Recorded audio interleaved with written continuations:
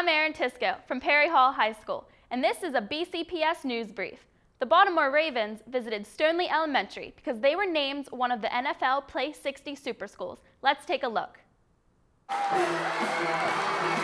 Students at Stoneleigh Elementary were decked out in purple in anticipation of a Raven invasion.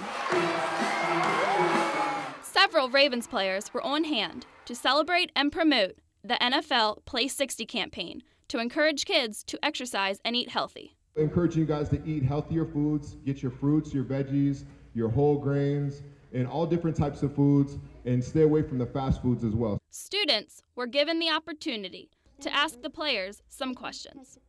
Toughest game or touchdown you encountered? It was 4th and 29, and the game was on the line.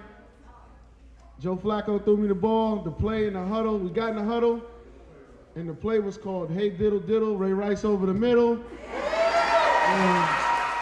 Then several students had an opportunity to participate in some fitness activities with Raven players. If you don't exercise, then you can't be healthy, and when you're not healthy, you can get really sick. Learning to persist and persisting to learn. There are lessons that you see on a football field that apply to a schoolhouse, and I want them to remember it forever, because being fit of body and mind are really what we're all about. Also, Stoneleigh Elementary was presented with a $10,000 NFL Play 60 grant for health and wellness programs.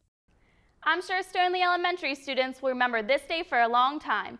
Be sure to watch BCPS News for more in-depth coverage in Baltimore County Public Schools, hosted by Mary Beth Marston. Well, until next time, for your BCPS News Brief, I'm Erin Tisco.